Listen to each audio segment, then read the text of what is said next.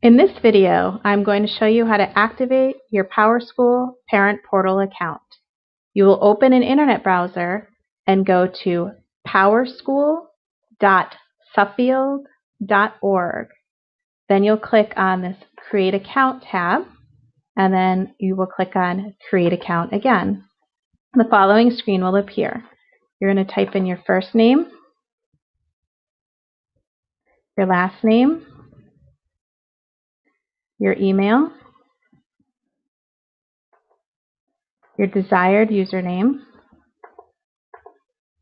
password,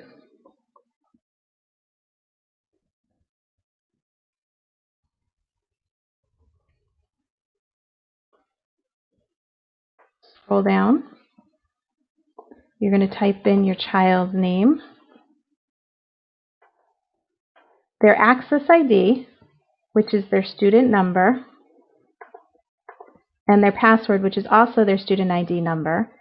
If you don't know what your student ID number is, you can fill out a technology help request form on our Suffield.org website, or you can call your child's school. Enter in your relationship to that child. And then if you have other students or children, you can enter them here. And then click Enter. Now you can log into PowerSchool.